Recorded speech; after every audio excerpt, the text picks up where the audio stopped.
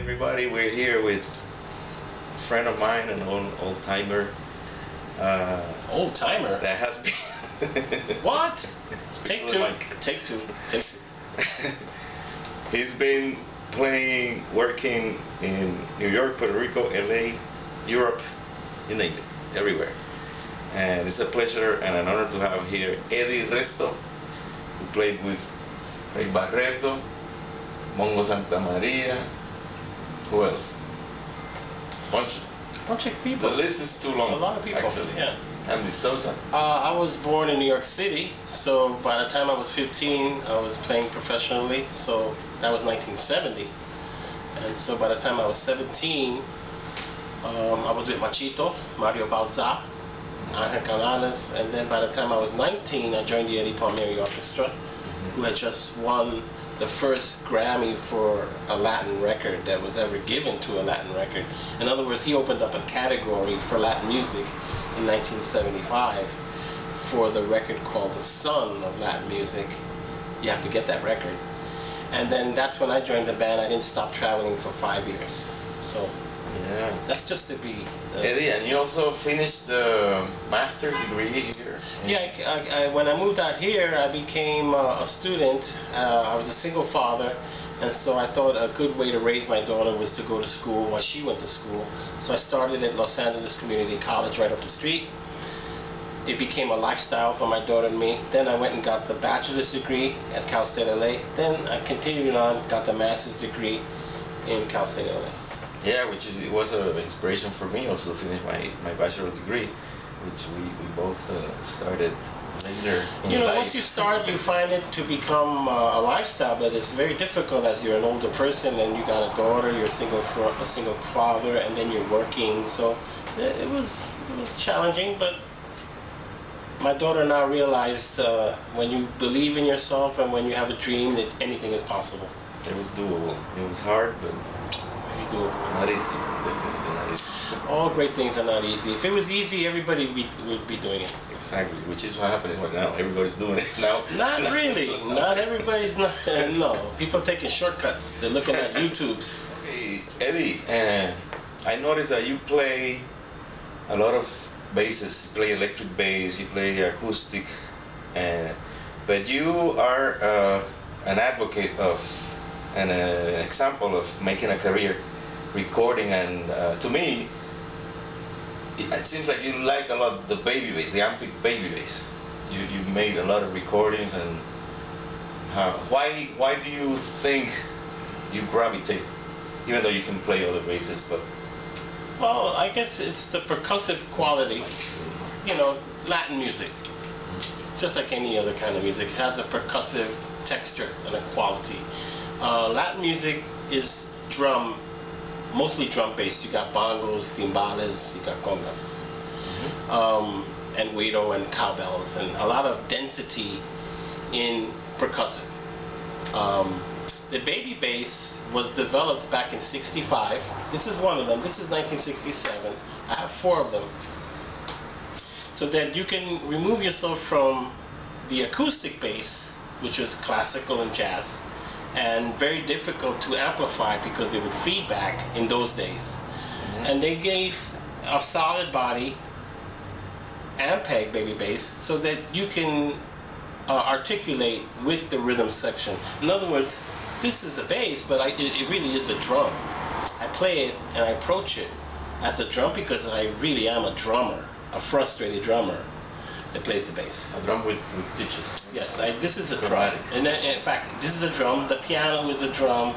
All the instruments in the Latin music band, a flute is a percussion instrument, a trumpet, a violin. It's all percussion patterns and approach. Piano, that's a drum.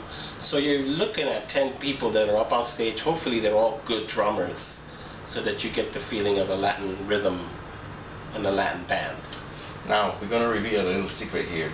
I hope you don't mind. I don't mind. Usually the baby bass has a pickup that is underneath, and it has like a plate that vibrates, and it's usually very muffled sound. But Eddie has a different system. He has a piezo. A piezo pickup, yes.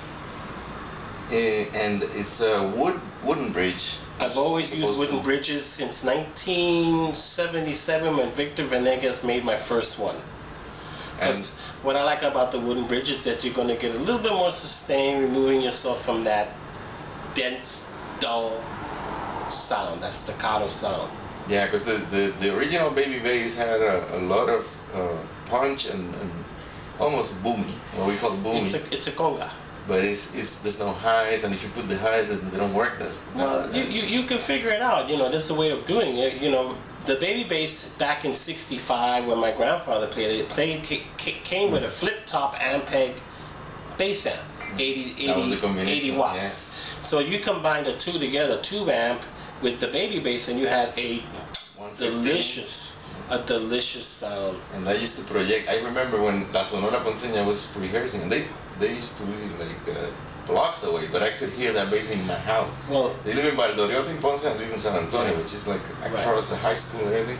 Well, I could still hear the bass projecting from that amp and the Baby. Well, I'm thinking you don't want to use the word hear. You feel it. That's the thing about the bass. You feel the note. Exactly. It goes in your heart. It goes through your hairs, and if it's done proper, then you feel it. Hearing is another story. The quality of the Baby Bass is percussive, as I'm repeating myself, but I kind of, because I'm an acoustic player and I play with a bow, I wanted to remove myself from that because I did a lot of studio work. So I followed the example of Andy Gonzalez, Bobby Rodriguez, Cachao, Sal Cuevas, to name a few, who were in the studios at the time, and they were trying to get away from the dense sound to have more color, a little bit more sustain and flexibility in the studio. Now the Baby Bass was not made for metal strings. It was made for gut strings. In fact, acoustic basses in those days used gut strings. The jazz players used gut strings. The classical players, it was all gut. So that was another sound and another approach. Which, by gut, for those people that don't know, it's like a leather string. It's not like you take a cat and take the butts out. Well, it's an intestine that's wound. Yeah, it's like a leather. You take the intestine and you wind it up and you make a string out of it. So it's cat intestine. It's real intestine. It's intestine that was wound tightly, and that was it. Cat gut. Violins use it. Cellos use it. Kind of gross. Well, it's the reality. I mean, you did what you did to make music. You know. Yeah. Sometimes you hit rocks together. Sometimes you take a cat and you make a string out of their gut when they die. You know. But it was a beautiful sound because gut strings have a beautiful tone, beautiful organic sound. It's something that people try to recreate now digitally and they can never match it. So for me, the aesthetic of the bass, the wood, the organicness of the wood with a leather string is delicious. But the animal rights people got involved and they kind of said we can't do that to the animals. So I did something a little different to get the sound that I get. So now you have from La Bella strings, which is an endorsee of La Bella, and I used to be, not anymore. They haven't sent anything to me. Even if you're watching, please include me. And now you have what are these? Well, La Bella and I. My grandfather played La Bella. That's a 200-year-old company. They've been making strings for over 150 years. Italian, old school. I developed a relationship with them at the NAMM show. My grandfather played La Bella strings, gut strings, and if Grandpa played them, I'm going to play them. I have my grandfather's Baby Bass. This is not it, but I have it. I've been playing it. It's taken me a little more. So I talked to them. I said, look, I can't get gut strings. It's not right to do that to animals. Let's see what you can do. So they came up with this, which is a nylon-wrapped rope core to get the sound that I like that emulates a gut string. It also has more sustain because I have a wooden bridge. I'm going to put a wooden bridge on there to remove that dull sound that I kind of went past that already. We'll do a close-up on the bass. So, and then I have a piezo, and I don't use the volume buttons on the bass. I just go straight from the instrument into the amp, and then I use the tones there. Sometimes I use an effects, some kind of mixer to add color. But the real sound comes from your hands, your fingers, and your heart. You can have all the electronics in the world. If you don't have this and that, and the desire to get the sound out, that's key. It's all in the fingers. It's in the fingers and in the heart. I remember there was a conga player saying, "I just can't get the sound out of this conga." And somebody said to her, "You have to hit it. Hit it." And so you pretty much have to hit the bass too.